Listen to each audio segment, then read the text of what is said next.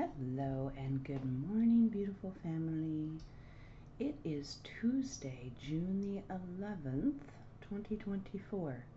First and foremost, happy birthday to our wonderful King of Cups.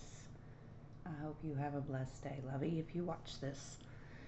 Now, excuse me, we're going to get into these oracles. Now, some of them are repeats, as you can tell, but little man last night brought me something, and he says this is for the oracles. He said oracles, okay? So oracle cards get, oops, sorry about the camera, a little prop.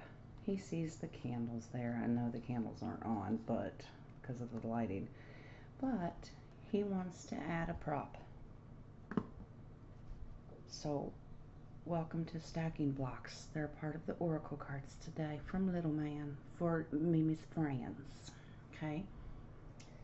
So enjoy. Okay. Well, let's get into this. We have your Work Your Light oracle today, and it is the Council of Light. All right. Divine orchestration, helpers in the subtle realms. All right. So it looks like that's our divine counsel that helps give us answers. All right. So, the Council of Light is a team of benevolent beings who are here to assist the raising of consciousness of the planet. They're here to help you achieve your soul mission and are guiding you every step of the way. However, because we live in a world where free will reigns, they cannot help you or without your permission.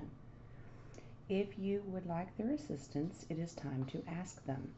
They can help with all kinds of requests. Nothing is too big or too small. Think of them as your personal team of helpers in the spirit realm. They're willing and ready to step in and get to work. What would you like help with? What task would you like to delegate to them?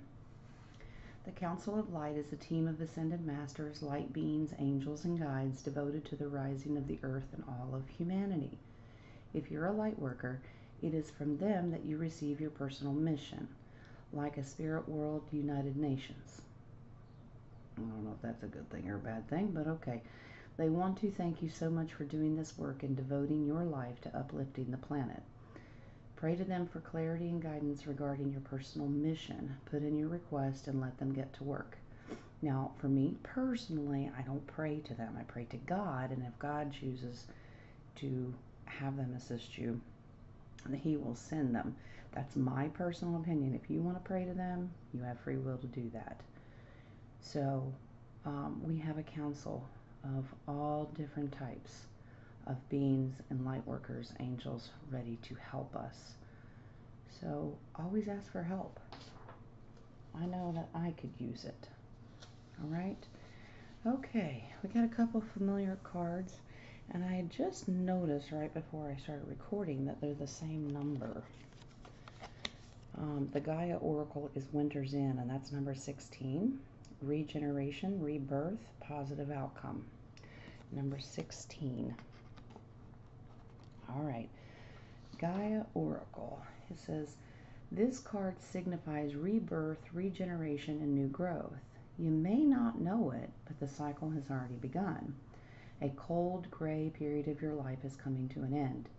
A new season begins. As with the tree lady featured on this card, the first signs of spring are just starting to show. The first shoots have sprouted, and soon the new buds will be in full bloom as they bathe in the light of the sun. Many beautiful things are in store for you. New opportunities present themselves, sometimes quite unexpectedly. When they do, embrace them. Do not hesitate, for this is your time to shine. This is a lucky and prosperous period for you. Many things that were previously not possible now are. Doors that were previously closed are now open. This card also signifies travel and positive outcome. Okay, so obviously we're not talking about seasons in the physical on Gaia, but spiritual sense of if you've been going through a dark phase in your life, it's coming to an end. Okay? We think positive, we get positive. All right? Now, the next one is the shamanic healing, and I noticed that that is also the number 16, and this is about masculine energy. Okay, so we've had this one before too. All right, it says the sun, powerful, a life force without which nothing on this earth could survive. The masculine energy is one of action, doing, creating, forcing. In nature, it is balanced out with feminine energy. When we find ourselves embodying this energy, we get things done. We're thinking, logical beings. If we reside here too staunchly, we do not have any room for the opposite energy to come in. Being able to effortlessly flow from one to the other, masculine to feminine, is the pinnacle of being in the flow energetically. Sometimes in love relationships, the energy turns topsy-turvy, and we end up residing in an energy that doesn't meet our highest need. This is hard to break out of due to the fear. The fear of, well, if I don't do it, it won't get done. Ha! Well, sounds like Jen. Realize that two people make up a relationship, and in an evolved one, the relationship itself develops its own energetic balance, a perfect combination of yin and yang. All right. Now, always remember there's a little bit of masculine and feminine in each of us. Okay? It's a matter of finding the balance, and we can do it. All right? I've had to learn that if I don't do it, it doesn't get done. I say the world's not going to end if it doesn't get done. It's as simple as that. Balance is everything. It's good for the psyche because you drive yourself crazy trying to do everything. Okay? All right, let's move on to our sacred traveler today. And this is Vast Vistas. Expand your horizons. Interesting picture. I don't know why he looks like a jack-in-the-box, but okay. Let's see what it says. Expand your horizons. It means see the world around you in new ways. This is not a time to think small. It's an exciting time for you. You may find travel or new adventures in your future. Think outside the box. Oh, okay, I see what they're doing. Ideas and projects that you've been contemplating are now moving toward manifestation. Unconventional relationships may flourish. Take time to nurture your dreams, for big changes are ahead. Wow, okay. Expand your horizons. We're going on a journey. New things are in front of us. All right. So your wonderful angel answers of shoulda, coulda, woulda, whatever your question is today, the angels say no. Sorry. Angels say no. But why are they saying no? And it may not resonate with you. It may have nothing to do with you. Not all cards will be for everybody every day. That's okay. But the angels say the response to your inquiry is a firm no. You needn't worry though, as you will see why this was the perfect answer as time goes by. So it looks like today we're looking at timing is everything. Okay? And some of the other cards have already emphasized that, but the rest of them in the reading will also get you to understand that timing is everything, and it's not necessarily our timing, it's divine timing. And our healing therapy is one step at a time. I see the mountain ahead and dedicate myself to taking one small step at a time. I make progress by staying focused on the present moment, the current task. Thus, I regain my ease of living. You don't have to go so fast that things get away from you. Be in the moment. Okay? We're not running a sprint here. Okay? Slow but steady wins the marathon.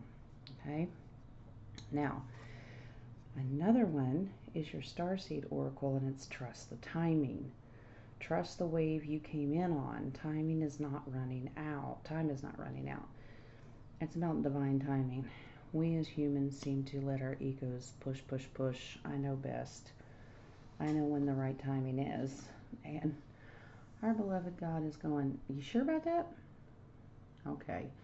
So it says, so often those who feel like they're here for a reason sense that time's running out, and they spend their life worrying that they might miss their moment. But the only way to miss your life or your moment is to spend your time worrying about missing it. It's never too late to answer a calling, and you're never too old. The tides of your life are magnificently orchestrated to come in and out in perfect unison. Don't race ahead and ride a wave that was never meant for you. You'll waste your precious time and energy when instead you could be enjoying your life. Everything has a season, and you're being called to trust the one you're in. Don't let impatience, comparison, competition, or paranoia disturb the seeds. It seems that everyone has anxiety these days, constantly scanning for something they might have missed or a possible threat. Keeping our mind and body pointed in the same direction as our soul is near impossible at such reactive speeds. Right now, you're being reminded to take a breath and trust the wave you came in on, to trust the season that you're in. Time isn't running out. There's plenty of time. There's no rush, and it's never too late. Okay, so we gotta slow down and be in the moment. That's where they're going with this today. All right, telepathy tree oracle today is commitment. Commitment is an important factor in building a successful relationship. I would go a little further, not just relationships, but commitment to whatever your plans are. You're committed on this journey, but we also have to, if you're committed, it will happen when it's meant to happen with that timing, okay? Just be in the moment, stay committed, and everything will fall into place. Now, if that's a relationship, commitment is important. If you want it to work, you gotta be there. Decide that that's what you want to commit to and let it fall into place. But don't rush it. Don't go too slow either, okay? You'll figure it out. It's all about balance. And your final little extra tarot today, talk about being courageous and having a passion for new adventures, okay? The Knight of Wands that's what he's about. He is all about taking an adventure, having the courage to do it, keep moving forward. Remember, in the regular Rider-Waite, he's one of the bucky horses. Okay, he's driven with passion.